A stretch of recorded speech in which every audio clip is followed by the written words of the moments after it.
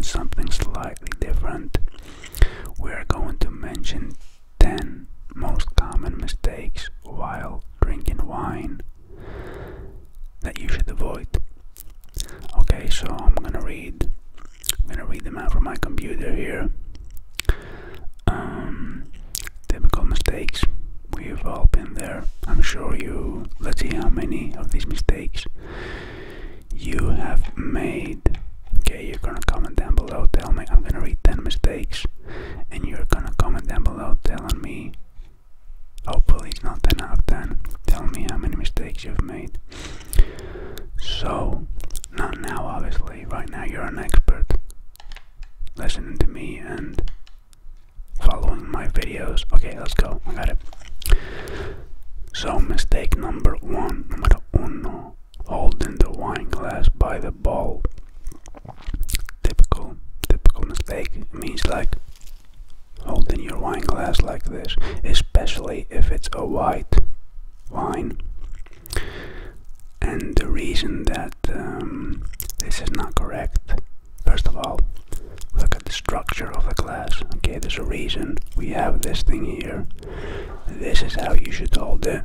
I like to hold it like this. I don't know why, I'm kind of weird, but this is the correct way to hold your wine glass. You do not want to hold it by the bowl, because temperature rises from your body passes into the wine, and well, you just raise the wine temperature.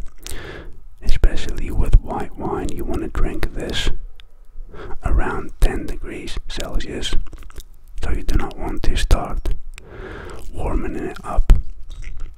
Now you might see me doing this with red wine. Guess why do I do this, especially during the summer?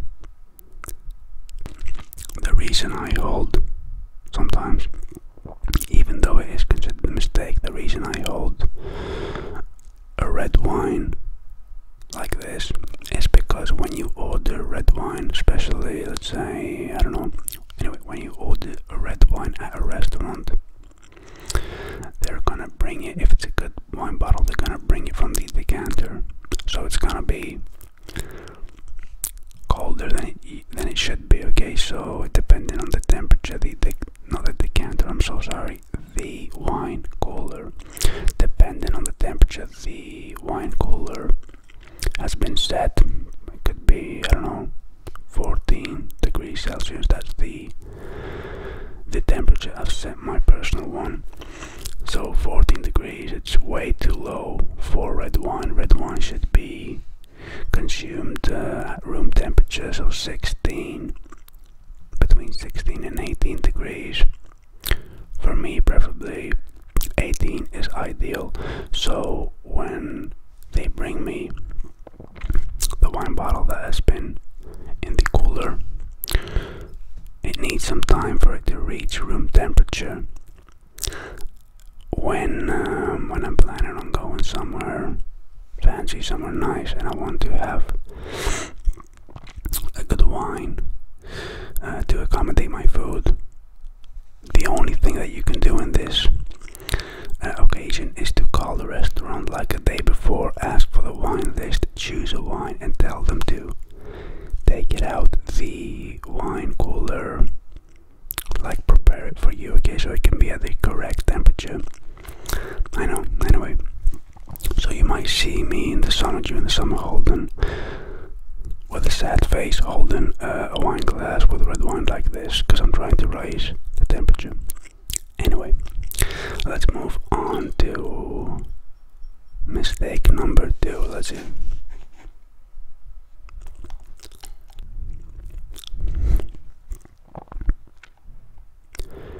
Number 2 is swirling too much.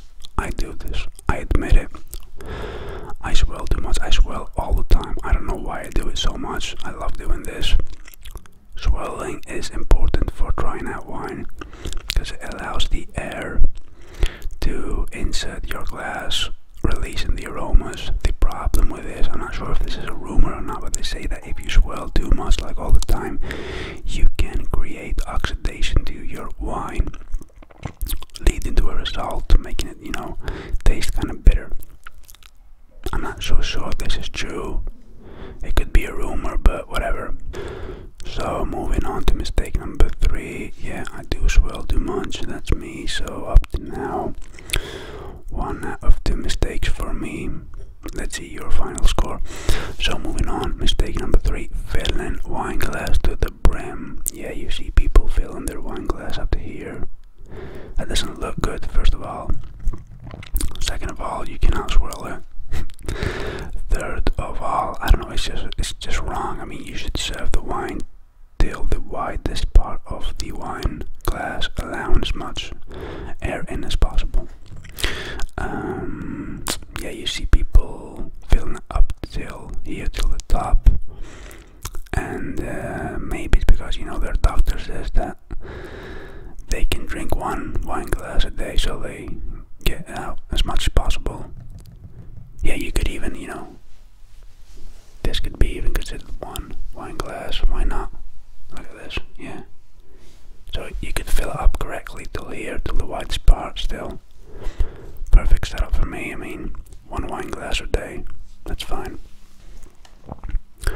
Number 4. Serving wine at the wrong temperature. Yeah, we've discussed this multiple times. You do not want your wine to be too cold or too warm. Okay, you need the perfect temperature. Bad quality wine can be covered by serving it at a very low temperature. Be careful of this, bro. Be aware of this. So if you come across a wine that is served at, let's say, 7 degrees, maybe it's a terrible wine and the restaurant wants to hand it over. This won't be very common though. Want to hand it over as good wine. Anyway, I don't know. Moving on, number 5. Judging a wine by sniffing the cork. I partially do this. It's not by judging a wine though. The reason I do this is because I want to see if the wine is corked or not.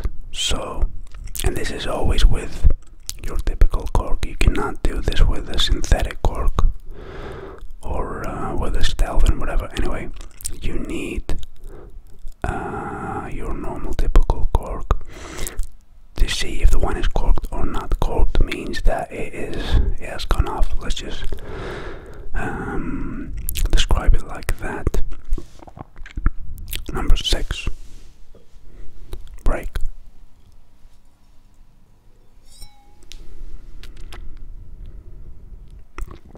Number 6 would be pairing the wrong wine with a meal. So wrong food pairing. Obviously, I mean, if you let me think of a disaster. So if you would pair, let's say, a very, let's say, barbecue, very strong flavored smoked meat that you have cooked. Let's say a Wagyu beef, Japanese A5 Wagyu beef. If you would pair this with a very light acidic white wine, it's a disaster. That will not go well. So you need proper harmony, proper balance in wine and food pairing. Moving on, I've lost count. Improper wine storage. Definitely you can have, let's say, you can own an amazing wine bottle, and if it's not kept correctly, right temperature, right humidity, you can completely destroy it. Okay, which leads us to our next mistake, is not decanting old vintage wine. Now, once again, amazing wine. Let's give, let's say you have a wine bottle that is 15 years aged in your wine cooler. Let's go with a splendid wine, Chateau Margaux. Let's say, for example, it's from 1990. If you open this wine bottle, try it out. It's gonna be completely disgusting, okay? Because you've just awakened that anyway, because you have just, let's say, not brought back to life, because this thing has been sleeping from 1990 till 2022. That would be like 32 years. This thing has been sleeping for 32 years. So when you awaken it, you should give it some time. It needs proper air to insert, and yeah, it'll probably be something amazing in a position to, if you serve it straight away, which will not be pleasant. Moving on, drinking wine in champagne flutes. Okay, champagne is wine, by the way, but sparkling wine. The champagne flutes. Okay, the very narrow glasses, which are designed to hold the bubbles, concentrate the bubbles. This is not correct for drinking wine. Moving on, last one, drinking the same wine all the time. Okay, this is not considered as a mistake, I would say, but as a safe habit. If you want to be on the safe side, you order the same thing, something you enjoy. This is partially correct, partially wrong, I'm not sure. I always encourage you guys and everyone and say that you should try out new styles of wine, new flavors, mix and match, see what works for you, and just experiment overall. So I guess that's it for today's video. 10 most common wine mistakes. What's your score? Mine would be 1.5 out of 10, I believe. So that's all, guys. I hope you enjoyed this kind of different, relaxing wine video. Please avoid these mistakes, and I guess I'll see you soon in a next video. Be safe and drink responsibly. Cheers.